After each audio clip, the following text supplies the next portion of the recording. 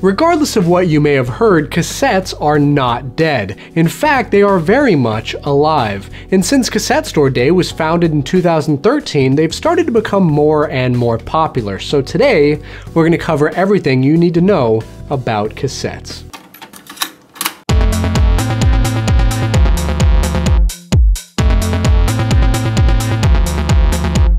Hey friends, welcome to Eyezz. I'm Jarrett New, and today we're going to talk about how you can get started playing tapes, and we're also going to cover the two main companies that are still releasing high-quality blank cassettes for you to make mixtapes with. And we'll also talk about the most popular cassette labels that are releasing brand new music in 2017 on the cassette format. Now, if you guys like this video, be sure to give it a thumbs up. The more thumbs in the air, the more videos are going to come your way. Also, I made another video a while back about cassettes, which is also a good introduction to the format. So be sure to check that one out if you haven't already.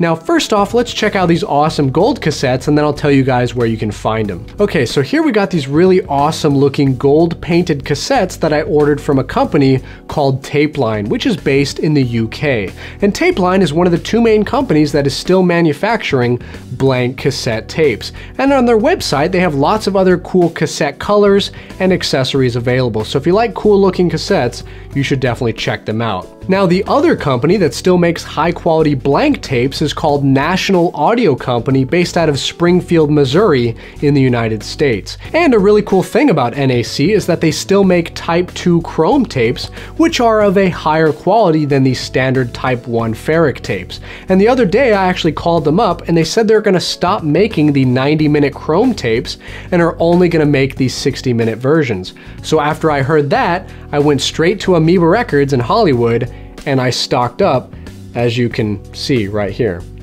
So being that I have so many of these damn tapes now, I'm definitely going to make a lot of mixtapes for my friends. And if you guys want to pick up these awesome chrome tapes, I'll put the link down below in the description of this video. Now, speaking of making your own mixtapes and playing cassettes, you're probably going to need some sort of a cassette player to do that. Well, personally, I prefer these Sony cassette decks from the late 80s to the mid 90s, and you can still find some of these that are in good condition on eBay. The one I personally picked up was from 1995, and it works amazing. I love it. I paid 200 bucks for it, and it sounds great. Now, if you don't want to make mixtapes and all you want to do is play music on cassettes, then you could check out this player, which I did a video about a little while ago. Now, just to warn you, portable players don't sound nearly as good as proper cassette decks.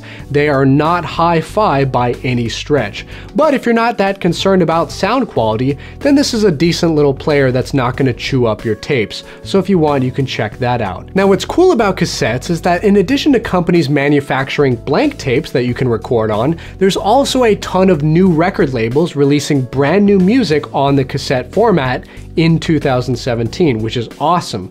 Since Cassette Store Day, more and more young adults have gotten into buying tapes of their favorite indie bands, which has definitely helped several online cassette labels to thrive. So here are some of those really cool cassette labels that you should definitely check out, and I'll have the links to all of these in the video description below.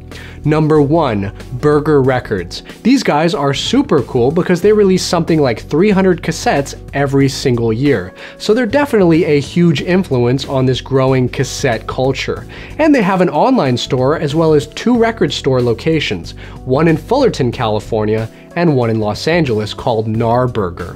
Number 2, Sanity Muffin. These guys are based in Oakland, California, and in addition to having lots of really unique music on their website, what really sets them apart is that they release all of their music in small batches on Type 2 chrome tapes, which is definitely a higher sound quality than the normal Type 1 tapes like we just mentioned. So I think that's really cool that they do that.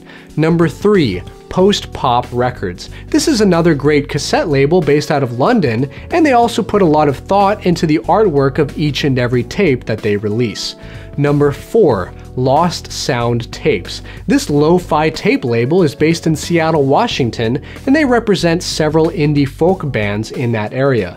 So if you really like indie folk music and want to discover some new artists, you should definitely check them out. Number 5, United Cassettes. Now, I'm not sure where these guys are from because it didn't give any information on their website, but they are also another newer cassette label that's been releasing quality music. And also on their site, they call themselves a cassette movement.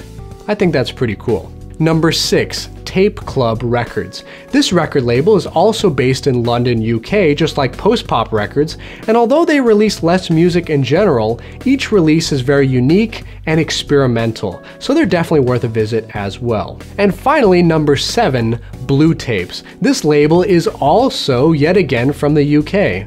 I guess the Brits really love their music on physical formats like cassettes and of course vinyl records. Now on their Bandcamp page, Blue Tapes describes their music as secular drones and spiritual pop, and after previewing a couple of their releases online, I can definitely agree with that. And my top favorite artist on their site was a band called Wild Anima, which was Blue Tapes' release number 22.